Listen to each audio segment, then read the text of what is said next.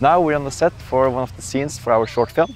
In the script it says it's summertime and the sun is shining, and right now the sun is shining, so it's a perfect day for the scene. But how do you set up the camera for this kind of shoot, and how do you set up light? Let's figure it out. Filming in bright sunlight can be a pain. Hard shadows and overexposed shots are quite common. In this video I will give you some tips on how to achieve the film look in bright sunlight in a quick and affordable way. So here we are on location, and we are going to film a scene where two people are talking to each other at a table. The actors are not yet on set, so we have time to set up the camera and the light. Let's start with the first angle. The first step is to get the right exposure.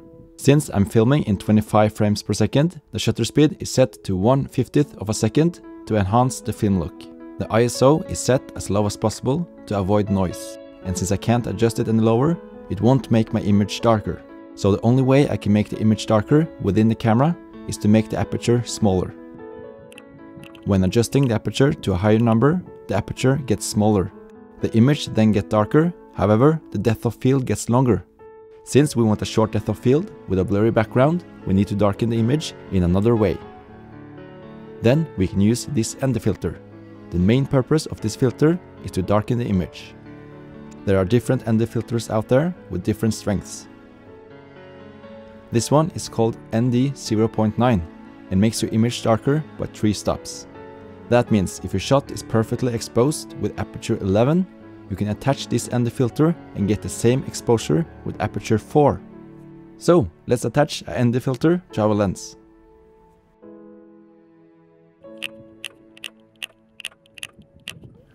Now we can adjust the aperture wider, all the way down to f1.2, and that makes a really blurry background. I recommend the Lightcraft variable ND filter. It's really practical because you can adjust the strength by turning the filter either way.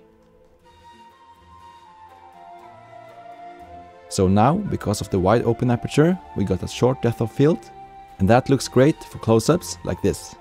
The next step is to set the right picture profile within the camera. On most cameras you can customize your own picture profiles. I recommend that you choose the profile with the lowest contrast or adjust it yourself. That makes the image more flat and you get more details in the shadows and in the highlights. It's then easier to color grade in post-production. The next step is to make the light softer to avoid too much hard shadow on her face. My tip is to use a 5-in-1 reflector like this one. Then you can adjust the light in 5 different ways. This is to reflect the sun. This is to reflect warm light. This is to soften the light. This is to reflect a lot of light. And this to block the light. For the first camera angle, I want to soften the light by using this part. Find a spot outside the frame and hold the reflector between the sun and the subject. Since I'm the only crew member on set, I'm using a stand with a reflector holder. To save some money, you can ask a friend to hold the reflector instead. But in this case, I think I'll go for the stand. So, after some adjustments, the shot should look much better. The hard shadows are removed and her eyes are more visible with this kind of light. Now let's see how it looks with some color grading. And then the 235 look alike. Ah, perfect. Now it's time to figure out how to light the other actor sitting in the opposite direction. Suddenly I noticed it started to get a bit windy. And when it comes to this setup in windy conditions, it's easy to fail. But don't worry, grab a couple of plastic bags and put them inside each other to make them strong. Then fill them with sand to make them heavy. Place the homemade sandbags on top of the legs, and the wind problem is solved.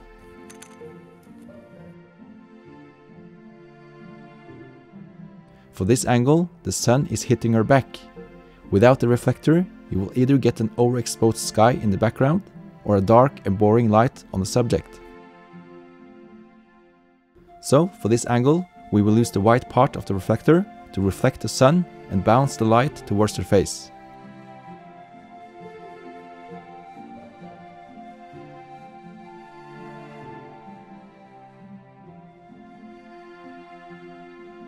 Now we have figured out a nice setup for both angles. A 5-in-1 reflector costs around $10 and a stand with a reflector arm costs around $60. But what if you don't want to spend money on this equipment? Then you can actually try to find something similar in your garage that can reflect the light. You can just be creative. Polystyrene.